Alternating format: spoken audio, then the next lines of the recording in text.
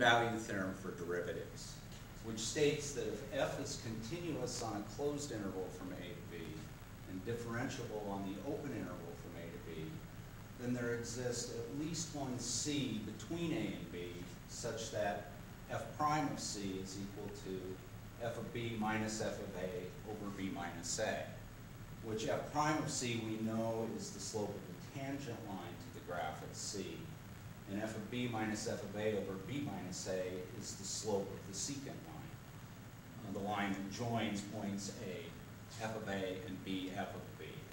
Now, in physical terms, what that really means to us is there's a point where in the interior of the interval, if we were thinking in terms of motion, where the instantaneous velocity is also equal to the average velocity.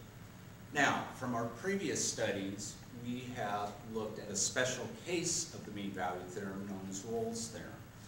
In Rolle's theorem, our primary concern with it was simply to establish it so we could use its results in order to prove the mean value theorem.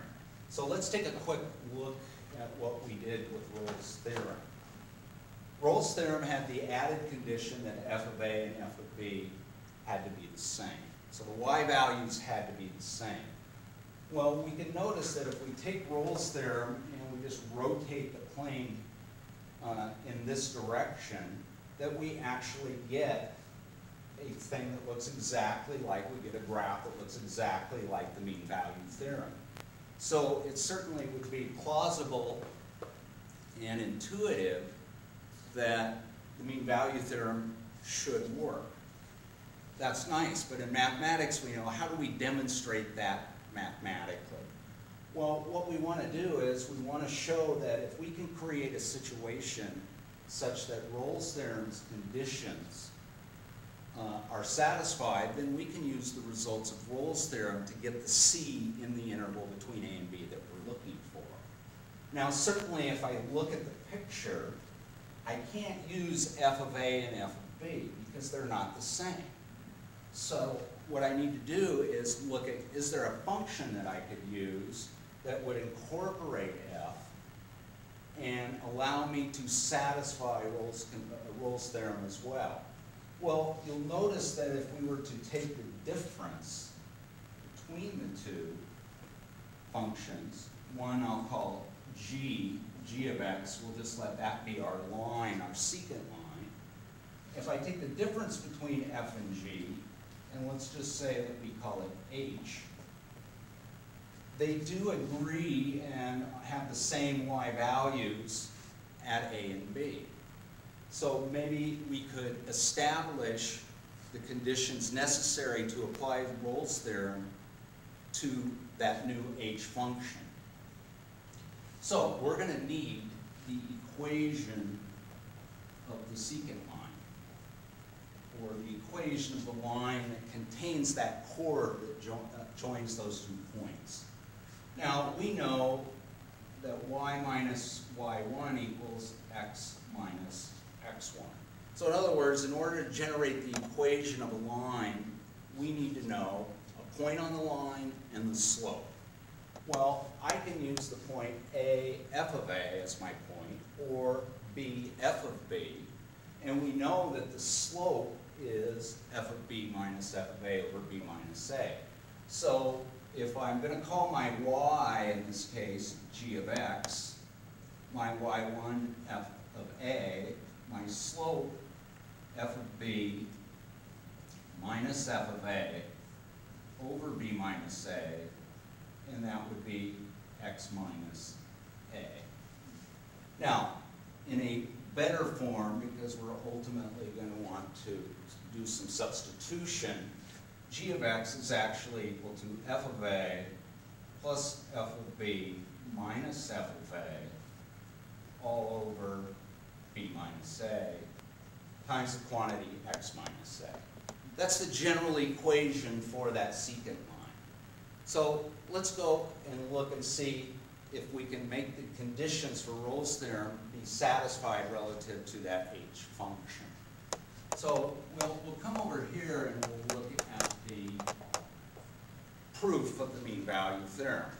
we're going to start by letting h of x equal f of x minus g of x. Okay?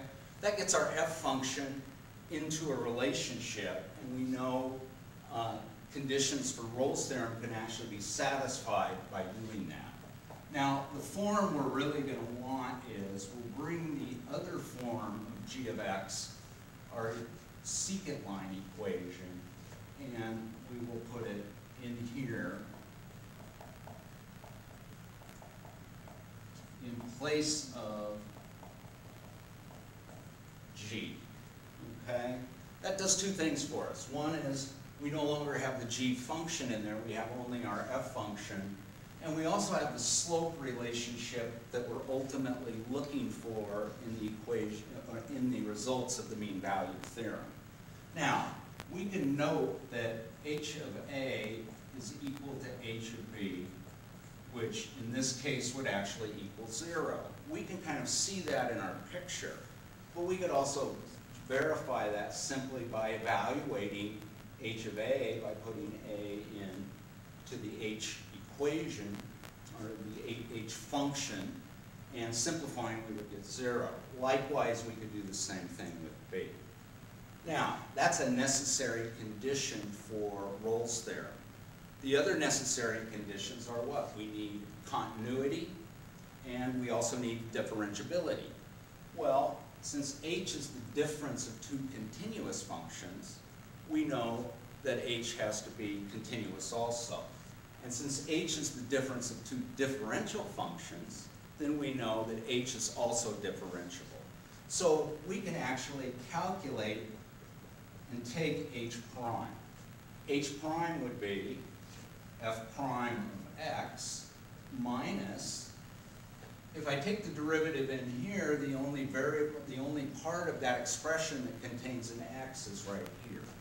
The derivative of x is 1, so the derivative of this piece is 1. F of a is just a constant, so its derivative is 0. This would become f of b minus f of a over b minus a. And so there is my h prime function. Now, since Rolle's conditions have been satisfied by Rolle's theorem, we know what?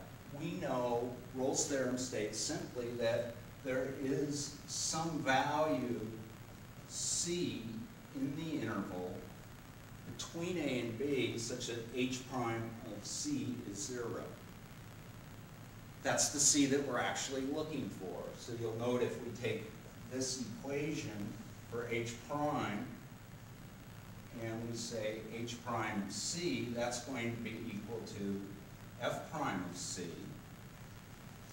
minus f of b minus f of a all over b minus a.